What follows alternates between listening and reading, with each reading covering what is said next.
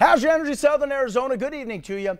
I'm Paul Cicala. Arizona coach Sean Miller and the Wildcats are hoping to improve their winning streak against Coach Bobby Hurley and ASU to 7 in a row. It's all about Pac-12 and Sonoran Desert bragging rights as the Wildcats hope to get back to their winning ways after back-to-back losses against USC and UCLA. Arizona State students would gather hours and hours ahead of time as they hope to upset the Wildcats. Let's get things going early on, and Remy Martin for ASU was starting off on fire, busting the three. That'd make it 44-35, but Arizona point guard Justin Coleman helped keep things close himself. His three-pointer will cut the lead down to 46-45. Into the second half we go. Arizona still trailing until Alex Barcelo will can a three-pointer to tie things up at 57 with about 11 minutes left. Then, gotta love the pick and roll. Justin Coleman off the screen. He'll hit Ryan Luther for the trifecta. You betcha. Luther would bust 5 three-pointers on the night, and the Wildcats will battle back down 83-80. Under 30 seconds left. Desperation time. You saw it. Justin Coleman cans the three.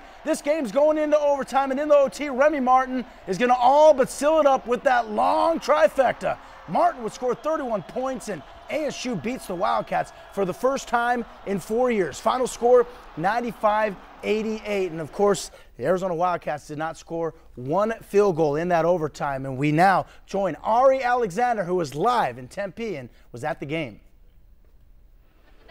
Hey, Paul, Bobby Hurley's first win over Sean Miller came here at Wells Fargo Arena in overtime. And again, Arizona, for having a limited roster, Sean Miller said that Chase Jeter was at about 40-50%. Brandon Williams was out with that right knee injury. For having a limited roster, Arizona didn't play too badly, but Miller was not happy with the defensive effort. Remy Martin, 28 points, kept hitting 3 after 3, and especially Martin, Zylan Cheatham inside getting those rebounds, and Arizona State at one point scored 17 straight possessions, and the defense was a big reason that Arizona lost this game.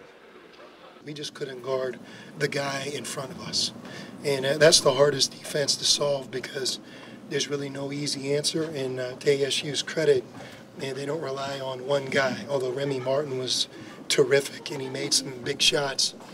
He took advantage of his size, but so did some other players.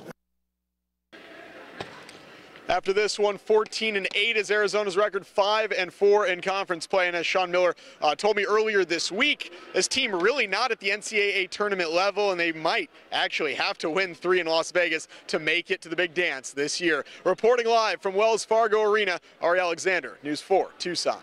Hey, thanks a lot, Ari. He'll be sticking around in Maricopa County watching some golf tomorrow. That's right. The PGA Tour is making a stop in Scottsdale, Arizona once again for the Waste Management Phoenix Open. And hey, trust me, in Sun Devil territory goes beyond the frat brats from ASU flocking to the golf course. That's right.